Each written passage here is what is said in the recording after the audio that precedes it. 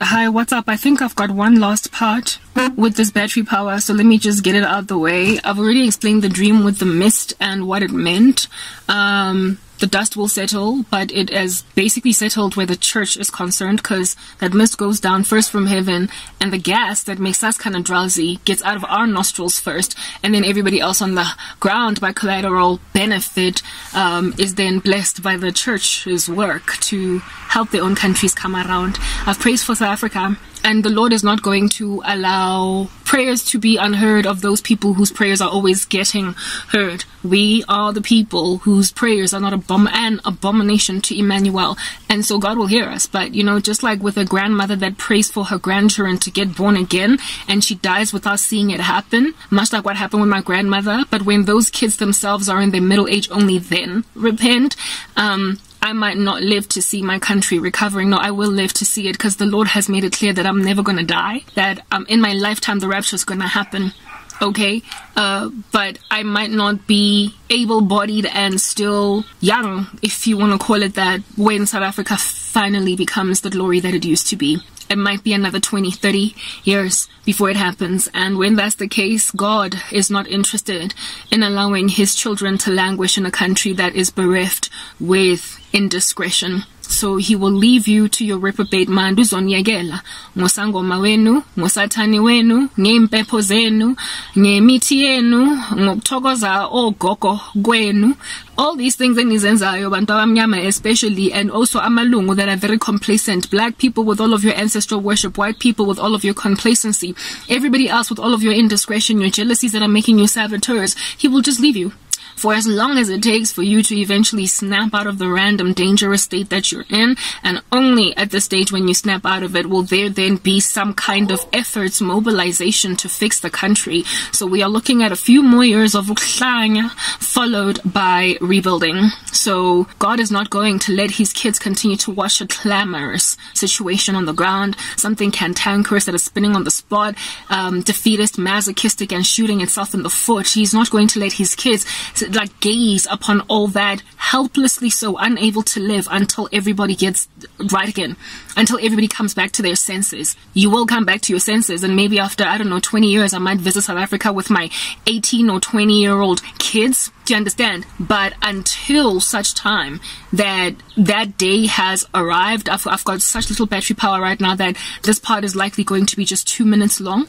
Until such time that the Lord brings that day on board, South Africa, I'm so right. So, yes, I'm feeling anti kehakelo checka motlakase, because I got latlhegelwa ke any content. Phone ena itlo vele dime ntse ke bua ke tla le bona ko phating engwe. I've just been told my battery's on 10%, and just as I was looking at 10%, it went to 9, so I'm probably sitting on 2% now. Bye.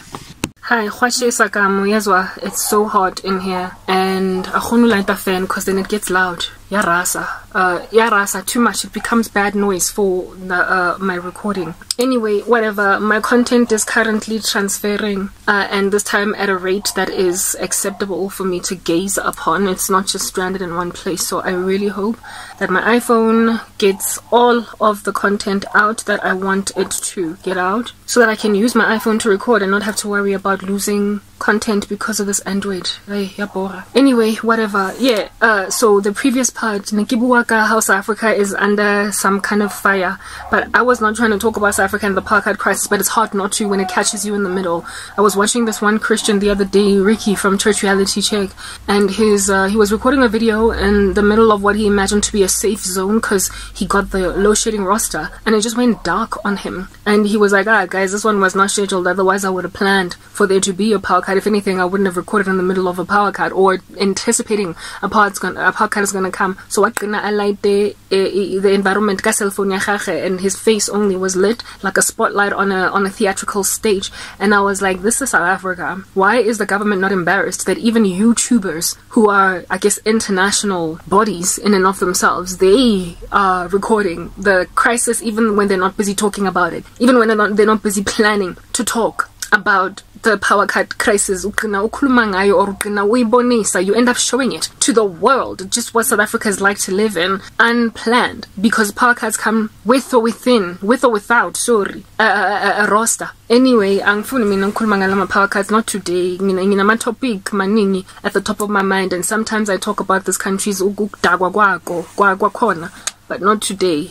Today I want to talk about my dreams that God gave me to confirm that ngizophuma out of South Africa, and I wanted that to be kind of like the exit conversation that I'm having, go out with a bang and a pow. Oh, Lord have mercy. As you get that to go out with a bang and a pow. Kodwa my power card may show good to me na I'm a spoiler, hey, a damper, a buzzkill, like the kind of person that tells you what the end of a movie, what happens in the end. Buzzkill, spoiler alert. Anyway, whatever. I just gave you a spoiler alert. Get that because I took grandpa because I've got period pains, but I'm fasting, so there's no food, and so now my body's shaking and my period pains are getting worse and worse, and it's because I'm not eating with them. So I'm just going through a lot right now.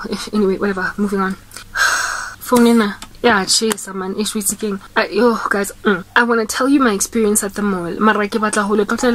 At ease, guys. I'm not at ease right now. This phone is just gonna get super duper hot and just die off on me while I'm at the height of telling a very interesting connector to the earlier parts of the conversation before I started ranting about the power cut crisis in the country. So if you like, let me just stop recording once and for all until I can finally record on my iPhone. Mara iPhone ya teng e tsaya sebaka ke mo ke ntse ke shebana le yona, like watching paint dry, transfer content. Yazin guys, ngizobona later. Seriously, sekile wa panchiswa nje fela mahareng an interesting ride out in the meadows just to try and get some air. Fella just to get some air. So now you gotta get all greasy. Now you gotta call the AA. That's what the South African power cut crisis is. You be trying to take a ride out with a bicycle or your car with its drop top down just to get some air and feel like you are blessed to watch the elements, to watch the sun set while you drive, and then your tire bursts on the road and now you done broken a nail. Anyway, whatever. I'll see you in the next pod on my iPhone.